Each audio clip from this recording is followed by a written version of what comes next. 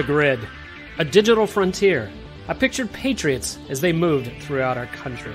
Do they look like individuals or small business? Were the rallies like church? I keep dreaming of a world I hope to one day see. And then, today, I got in. Hello, fellow Americans. This is Chris Kuhlmann, your host with the Kingdom Patriot Group. Welcome to The Grid, where faith, politics, and commerce intersect. The time for violence is now. That and more today on The Grid. Forever 17 is a company that creates beauty elixirs and was co-founded by entrepreneurs Martha and Tammy. Years ago, Martha began a quest to learn how to heal her body naturally. Upon discovering plant-based essential oils and being an amazing culinary artist, she began experimenting with all sorts of unique creations in her kitchen. Facial serums, body butters, balms. With a newfound resolve to walk away from products with ingredients she couldn't pronounce, she embarked on a journey to create wonderful, natural elixirs and products that help the skin and began sharing that with family and friends. Get these products today at forever17.net and see all the products that Martha and Tammy have created for you. Martha and Tammy are patriots who love God and country. By purchasing the best beauty products, you may be turning back the clock on your appearance and supporting an American business with like-minded entrepreneurs. Check out their company at forever17.net. That's forever17.net today.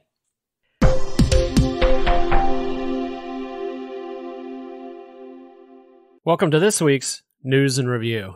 We are finding it more and more difficult each week to squeeze in all the news that occurs during the week, as our political opponents seem to be giving us an endless supply of things to talk about. So, bear with us as we try to hit these things rapid pace. This week's segment, I'm dubbing the Whatever segment. On the health front, monkeypox is here. That's right, monkeypox. What the heck is that, you ask? Yeah, I didn't know either. But apparently it's similar to smallpox, and scientists estimate that it has a mortality rate of 1 in 10. There's only one case in the U.S., and there are a total of 80 cases in the world. Yeah, you heard that correctly. There's less than 100 cases worldwide, and yet words like outbreak are already being used. Remember last week's Kingdom Patriot news alert about the World Health Organization and the international health regulations? Well, Fox News is reporting that the WHO is meeting this week to discuss this disease. Remember, if we accept these regulations, then the WHO ultimately determines if this is a pandemic or not. Not good. Biden says we should be very concerned. Yeah, whatever. Cases are increasing in COVID again. However, I haven't heard a name for this new variant, if there's any. I haven't heard any kind of news that's gaining any traction, just that cases are increasing. Do we do this with the flu? Do we do this with other diseases? Do we call out the cases, or do we only talk about hospitalizations or death? I don't know. But it's time to panic, right? According to Biden? Yeah, whatever. On the corrupt political front, bombshell news, although at the same time not surprising, testimony from the Michael Sussman trial. You know, the attorney that helped the failed 2016 presidential campaign of Hillary Clinton. Yeah, at this trial, it sounds like via testimony that Hillary Clinton personally approved the spreading of false information to destroy Trump. That's not shocking to me, but what is shocking is that it was the defense's own witness that admitted this, and equally shocking is that it's actually making the news wires. Whatever. As reported in our alert last week, the WHO is looking to accept amendments to the IHR that would likely erode U.S. sovereignty when it comes to public health matters. Make sure you have contacted the White House and your senators and representatives today. I did mine already. The naysayers, this is all about nothing. I love the responses that I got from my representatives. Yeah, whatever. More to come, but it looks like in the back channels, it's an all-out political war against Elon Musk. Now, Elon Musk is saying he's voting Republican because the Democrats are the party of division and hate. Hey, Elon, welcome to the party. You're late, but better late than never. The left is vilifying him, and this week removed Tesla's stock from an index that focuses on green energy. Okay, sure, it's not political. The world's leading electric car manufacturer is not green enough for your index? Whatever. In the entertainment segment, Dinesh D'Souza's movie, 2,000 Mules, continues to send shockwaves through the political establishment. I will be the first to tell you that this movie is not a guarantee of wrongdoing, but it only highlights the extensive smoke. And where there's smoke, there's always fire. Someone needs to investigate this and put teeth behind these allegations. Liberals say it's a bunch of nothing, just lies and innuendos. Yeah, whatever. We know better. Several Republican primaries occurred this week, but there's just too much news to discuss, so we'll leave that for another time. For this week's News and Review, that's a wrap.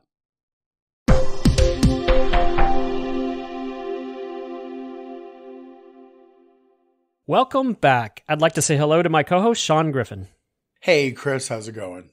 So this has got to be a little bit of a shock to you. Are you surprised that I'm advocating for violence? Yes, and not at all. That's interesting. Well, that's because you know the rest of the story and you know the inside scoop. The truth is, you know that I like to sometimes bait our audience with our approach, and today that is no different. So we're going to get started by listening to this clip from Laverne Cox. And Laverne Cox was born in 1972 as a male and later decided to become a transgender woman, meaning he identifies as a female even though he is biologically a male. And I think as we listen to this clip, we'll get a better idea exactly what we mean that it's time for violence. I didn't want to exist. Some days I wake up and I am that black trans woman walking the streets of New York City, hearing people yell, "That's a man." And I've come to understand that when a trans woman is called a man, that is an act of violence. Wow, that is just mind-blowing. It really is. You know, that clip is almost 8 years old, but I thought it had a lot of significance given the environment that we're in, given the momentum that we see the left taking. I thought it was particularly relevant today. When did words become violence? Yeah, I mean, wow, how the stuff that we've got to present today is mind-blowing, and we've been hearing it, we've been witnessing it, but we probably haven't connected the dots. I know I didn't until 2 days ago. I would say that I'm in that same boat. I had not really connected the dots other than it was just like, okay, yeah, that's kind of crazy. And really, that's why we're tackling this today, because, we tackled the dots, and we need to let the audience know about these dots. Well, let's jump to an article, Shaun, that is a little bit more recent. It's written at bigthink.com. It just dives into this particular issue as a whole, not just for transgender, but really the idea that words are violence. So I'm going to read some of this article and ask for your reaction. So in 1989, the novelist Salman Rushdie went into hiding. He went into hiding because the leader of Iran, the Ayatollah Khomeini, had issued a fatwa calling on valiant Muslims everywhere that they may be in the world to kill this writer without delay, for which the assassin would receive a bounty of $1 million. What was Rushdie's offense? Because he wrote a novel called The Satanic Verses, and the story depicted the Prophet Muhammad and his wives in ways that incensed most of the Muslim community and turned the author into the world's most infamous heretic. As the story circulated through international media, Western intellectuals often offered muddled responses. Now, of course, it was wrong for Khomeini to call for the murder of a novelist who had merely written a book. Most agreed, but few liberal-minded commentators seemed very eager to say that Rushdie was entirely without fault. The Indian-born writer had, after all, deeply offended the religious beliefs of millions of Muslims in nations where values like piety and respect for authority had long been deemed more important than free expression. So when you hear that, Shaun, obviously his words were offensive. Was the Ayatollah Khomeini right in issuing for his execution? According to their belief system, yes, he was. According to everybody else's belief system, no, he wasn't. And therein lies the conflict. It is a conflict. And that's why I wanted to discuss this a little bit, was because this seems like an extremist response, but it is the response. When you say that words are violence, this is the natural reaction to that. So let's continue in this article. When speech causes emotional or mental pain, the offended parties are morally entitled to nothing in the form of compensation from or punishment for the offender. So let's just kind of put that out there boldly. You do not have the right to not be offended. To be sure, that doesn't mean that deliberately offending people for its own sake is morally acceptable. You and I wouldn't argue that. Or that people should be entitled to use speech to incite violence or harass or threaten.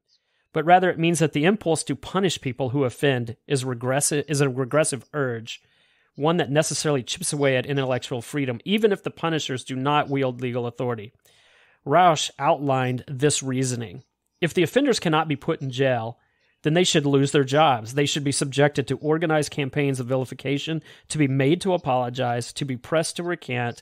If government cannot do the punishing, then private institutions and pressure groups, through vigilantes in effect, should do it. Shaun, what's your reaction to that? Sounds like what's going on in today's world. It sounds pretty eerie, doesn't it? Yeah, it does. It's like they're not going to apply the same rules to everybody else. So it's only going to be applied in certain places, and then they're free to live hypocrisy out on everything else. Yeah, absolutely. So Rausch continues, he described a problem that every society in human history has faced. How do groups of people best decide who is right? Every person, after all, is fallible, biased, and can only know so much. To answer the question, societies have followed a variety of principles that have helped them reach consensus and produce knowledge. Now, I'm not going to dive into all these 5 principles. I can tell you how to answer this without hesitation, without question. To decide what is right, we go to Scripture. We don't let man make a decision on what he thinks is right and wrong. We appeal to a higher authority. How do you feel about that? Totally. The other thing, another scripture that comes to mind is that he tells the believer that we are supposed to be slow to anger, slow to speak. So getting offended is not a luxury. We're supposed to be slow to take offense and slow to anger. I really like that. That's absolutely correct. So let's just continue. 3 decades after the Rushdie affair, you don't need to look very far for examples of offended people claiming to have been harmed by words. The only thing new about this phenomenon is the actual volume and the, I shouldn't say just the volume, but the awareness, the frequency that occurs in our society. But if you look back over history, the Roman Catholic Church considered the idea of heliocentricity to be harmful in the 16th century. The same with evolution 3 centuries later. In the 1940s and 50s, the Second Red Scare deemed pro-communist writing and speech to be so dangerous to be the point of treason.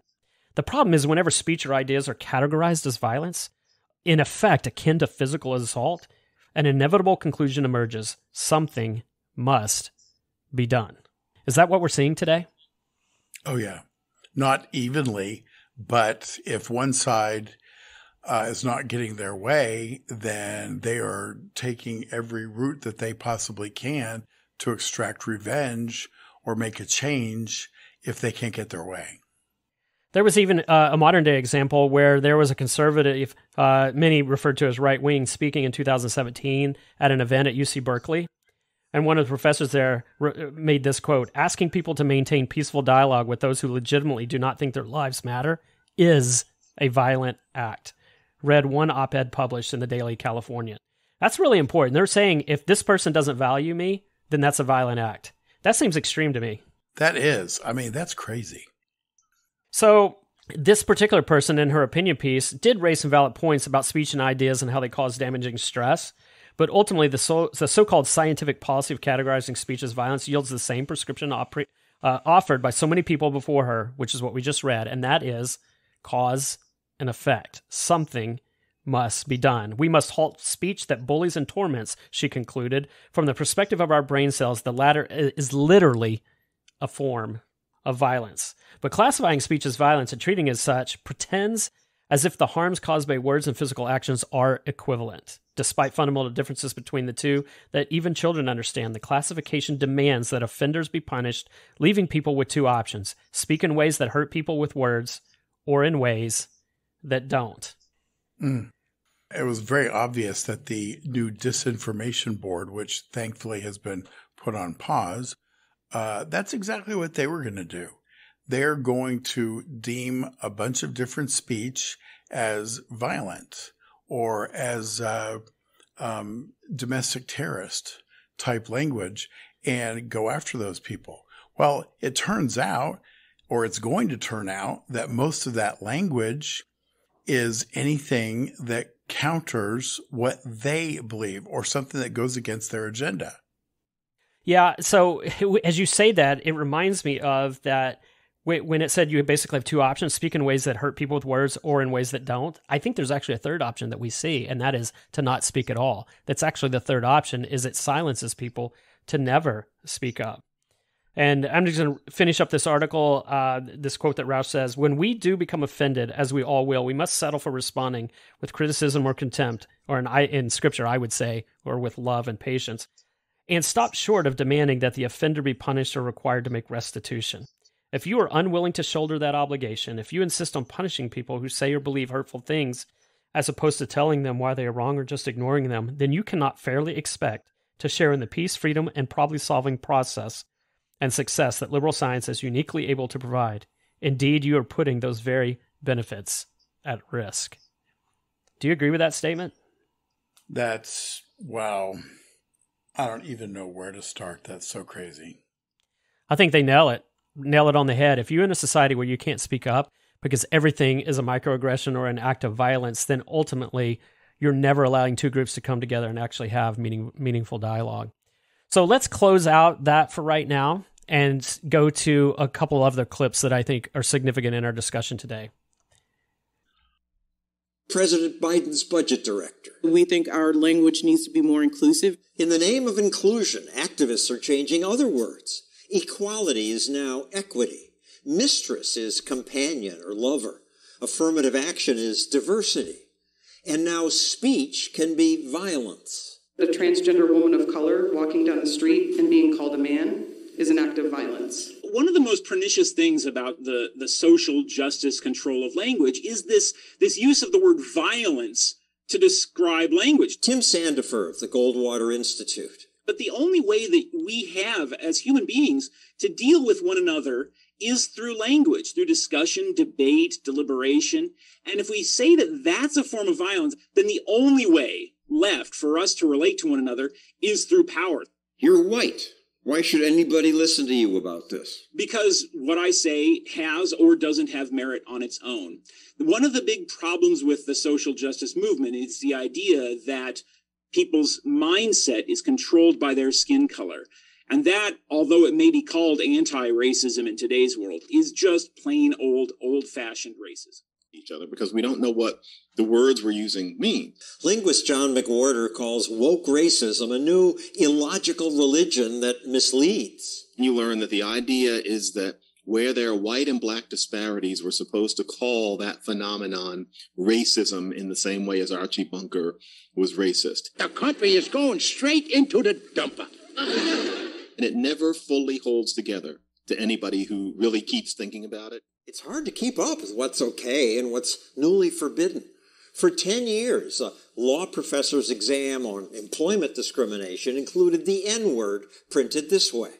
But this year, a group of black students decided that they had been injured by seeing that on paper. One of them claimed that they had heart palpitations. I had to seek counsel immediately after the exam to calm myself. The reason they're doing it is not because they're bad people. They're doing it because claiming that kind of victimhood gives them a sense of belonging, a sense of togetherness. The students demanded the professor be punished, and he was. He's been suspended from teaching, all in the name of social justice. Wow, dude, that is so dangerous. I think it's unbelievably dangerous. So what has happened is mere words are being weaponized. Yeah. Anybody, I mean, on oh my gosh, just the number of different levels that this could be used on and the number of different people that could be taken out if folks who are hearing the accusations are not wise to what is going on. Crazy. I thought it was particularly interesting, the comment that people don't necessarily do this on purpose, but playing the role of victim allows them to identify with a group of people and have a sense of belonging. And I'm thinking to myself, what better way to say that I belong, to say that I've been a victim, than to say I have had a violent act committed against me. That was one of the takeaways that I heard. Well, and especially if you have an agenda, because think about it, rape victims, what keeps many of them from coming forward is what happened to them, the real violence, that happened to them. And they're so ashamed, even though they shouldn't be, because they didn't perpetrate the crime. I think that's a really important point, that when we say that words are violence, now there are times when people say things that are just horribly rude, but there is a difference. Yes. Even hateful. But at the end of the day, in some ways you dilute, you minimize, you delegitimize actual violent acts that cause significant physical, emotional harm. Yes. Next up, a clip from Lance Wallnau when we return. Hey, Shaun Griffin here with the Kingdom Patriot Group and co-host of The Grid with Chris Kuhlmann. Here at the Kingdom Patriot Group, we have a vision to restore America to her foundational principles. To help you do your part to restore the country, is there a particular topic we could cover that you would find helpful? If so, email us at admin@kingdompatriot.us. That's admin@kingdompatriot.us. We'd love to hear from you today. And we're back. You should not return violence with violence, but it is a progressive ideology that is one that believes in violence. That was more of the point. I definitely think there's radicalized Muslims. Jonathan is pointing his finger in the air. Yes, Jonathan, you have something to add to this? Well, I do. Yeah, exactly what you were talking about, Mercedes. And the issue is when you conflate words with violence. So that's really the point that we're at, is people are saying your words are essentially violence against me, so I can retaliate with physical violence because violence is violence, which is not how we're raised, not how we think, but that's how a lot of people on the left think. So, wow, when you listen to that, it actually does make a sense. At least it makes sense to me that if you can call words violence, then now all of a sudden that does open the door for you to respond in kind. Is that how you see it? Dude, the moment that I heard Jonathan say this, the dots just connected. This is where the revelation hit, because suddenly all the things that I've been seeing, all the things that I've been hearing, not the clips that you've played today and the article that you've read, but suddenly, oh my gosh, everything makes sense. Then you can take all of these words that you don't like, all of the phrases that disagree or don't jive with your agenda, you can take them and basically put them into a clip and shove them into your verbal Uzi and just wipe people out. Yeah, as I listened to this, it started making a lot of sense that the conversation about January the 6th. Now, I think as Jonathan says that, my mind at first went to, oh, okay, I say a hateful word to someone else, they call it violence, they turn around and they punch me in the face. I really don't think that that's where this is going. What I'm seeing is that's an act of violence, therefore we must legally be violent back. Yes. This is why you hear the call for people to go to prison. You hear the call for people to be silenced. You hear the call for people to be punished because of their words. I think that that's where this violent retribution, if you will, is going.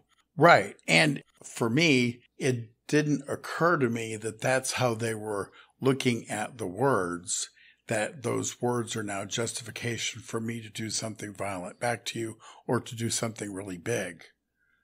More when we return.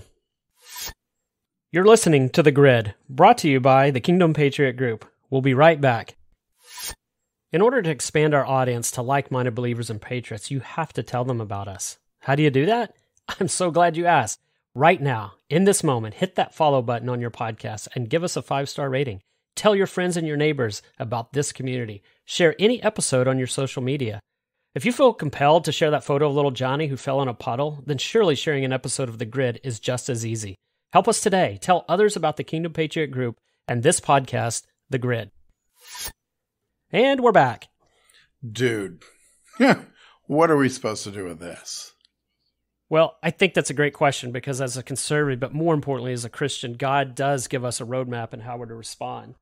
So the first thing that I want to talk to is about taming the tongue, Shaun. I think God does call us to not be hypocrites in the way we talk and not to be angry, mean, vile people. And I think we can find that in James.